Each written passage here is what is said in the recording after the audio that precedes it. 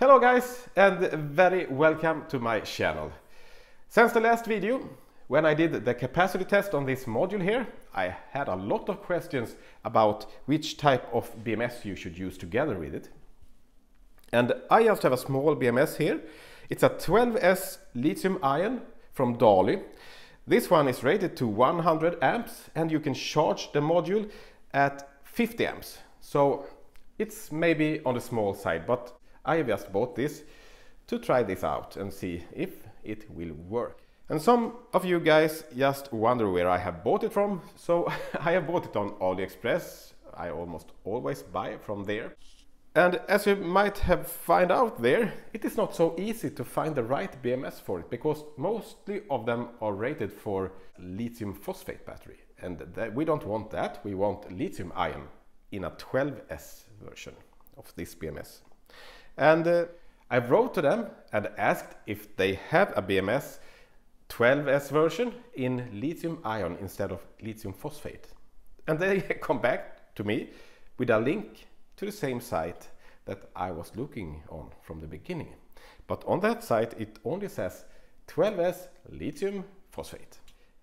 So I pretty much just took a chance there and ordered one lithium phosphate, but I wrote in the comment section that I really would like this to be in lithium ion. I didn't hear anything from them, and after I think it was 7 days it was shipped, and just after 7 days it was in my mailbox, so it was actually going pretty fast there. So when I open it up, wow, lithium ion, just what I have ordered. So you can go in there. I will put a link down in the description for you to that site where I ordered this one. You can go in there, place your order and write to them in that order that you want this BMS to lithium ion instead of lithium phosphate. It's very important. If you don't do that, you will have it in lithium phosphate. But anyway, if you have a BMS on lithium phosphate and it's a smart one, go into the menu and yeah, I can show you here. So here is a BMS that I just have hooked up to a 13S battery pack that I am planning to do a capacity test later on. And as you can see, it's fully charged. And yeah, we have one cell here that is a little higher than the rest of it. I have done that on purpose, so I can measure the balance current that this BMS will balance that cell with. Now we are going to take a look in the preference, and then you will find your cell volt high and low and everything. It's important that you have done all the settings here. If you have bought a lithium ion BMS from the factory, it will be pretty much fine to use right off the box, but you really need to check those so it will match your battery pack. But if you have a lithium phosphate BMS laying around, please go in there and take a look in the menu. And it needs to be a smart one, of course, so you can hook it up to your phone. Take a look at this here. You can change this between lithium ion, lithium phosphate and also LTO cells. And when you're going to change this, for example, I do this now from lithium to lithium phosphate. Let's do that. Now it's on lithium phosphate, so let's go back. Take a look at the numbers. Those are not for lithium phosphate. So you now need to do all the settings here before you connect it to your battery, because this is way off for a lithium phosphate battery, right? But just to make sure, if you have a lithium phosphate battery, you can try this to change that to lithium ion.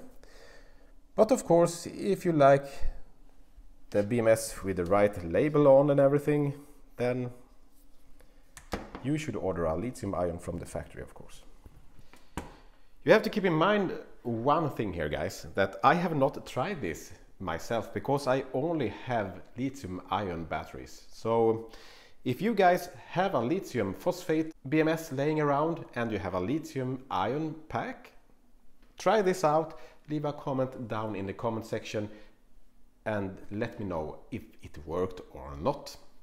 I think it will work because you have all the settings for it inside of it, so I think so. So do I recommend this BMS to this module from Volkswagen ID.3? Yes, I really do.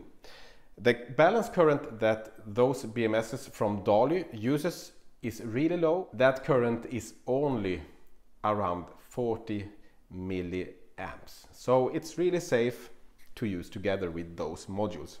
And I have a little system that are going right now, and I have hooked up my Fluke multimeter in series to that cell that was a little higher than the rest of them, and that BMS is right now trying to balance that cell. So let's see how many milliamps that BMS will draw from that cell.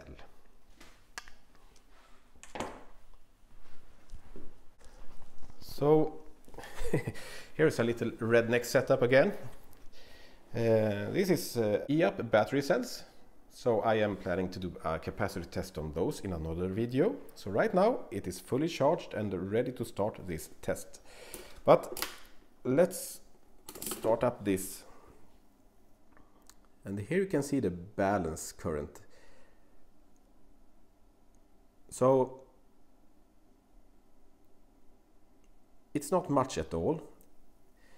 And the good thing is that it keeps on balancing all the time. It will not turn off. It has been this the whole night here, even if it's not charging. So even if this current is very low, finally, if you don't have any drift in your cells, you will be just fine and have a balanced pack. It will just take a little time there.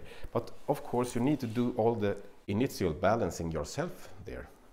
So here is that pack that I have put in series together with those modules here, that I have charged a little higher than the rest of them, and I simply just have hooked up my probes here in series to this, so I can measure the amps there. So not much at all. So I will bring up a picture here from Dali's site at the specification.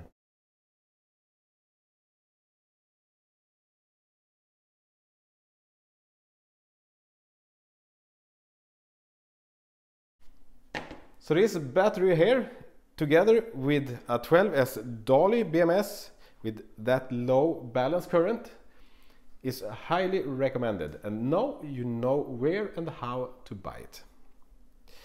And I am not sponsored or anything from that seller, so just so you know, I am just using this myself. Please share this video, because I think that many people out there would like to know this information, so we all can build easy and nice battery packs. That will be everything, and I really hope you have a great day, and thank you so much for watching. Goodbye!